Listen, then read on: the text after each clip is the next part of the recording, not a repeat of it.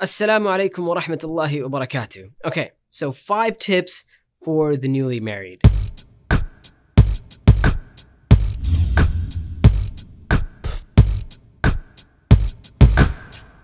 Number 1, don't be afraid to disagree. It's common that when people first get married, they're in that lovey-dovey phase, and when they see something in their spouse that they don't like, they don't really bring it up, they don't address it, and they just live their life in that way until they find themselves in a position one day, maybe after the honeymoon phase is over, after a year or so, where they have some type of conflict. They disagree, they strongly disagree with their spouse, and they don't know how to deal with this conflict. And they don't know how to deal with it is because they never train themselves when it comes to conflict resolution. They don't know how to disagree with their spouse. And subhanAllah, it's actually, like I said, it's better that if you have a disagreement or you disagree with your spouse, it's okay to disagree with them even in the beginning of the relationship. What you're doing is you're establishing habits that will continue, or you're establishing good habits of how to deal with conflict that will continue on in the future of your relationship as well. Number 2, educate yourself about marriage and relationships. If you haven't done this before marriage, which is actually the proper time to do it, but if you haven't done it before, at least now educate yourself about marriage.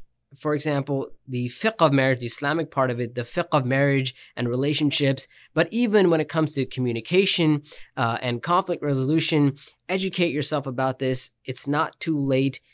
Do it now. Number 3, learn about the differences between the genders. The reality is that men and women are different. There are many ways in which we're different. We behave in different ways. We deal with issues in different ways. There are psychological differences between men and women. One of the biggest mistakes that people make when they're married is to treat the opposite gender just like the way they would want to be treated. And so educate yourself, and like with the previous point, this should be done before you get married, but if you haven't done it then, at least do it now. Educate yourself about the differences between men and women. Number 4, learn together so that you may improve together. If you put yourself in the habit from the beginning of your relationship of learning, starting with Islam, obviously, improving your relationship with Allah subhanahu wa ta'ala together, this is a habit that will continue on in the rest of your relationship. And this is something, inshallah, that you can pass on to your children as well. If you're learning together, you are improving together. And the more you improve your relationship with Allah subhanahu wa ta'ala, the more it will help the relationship between the two of you. Lastly, number 5, and this may seem a little odd to some people, but trust me, this is important.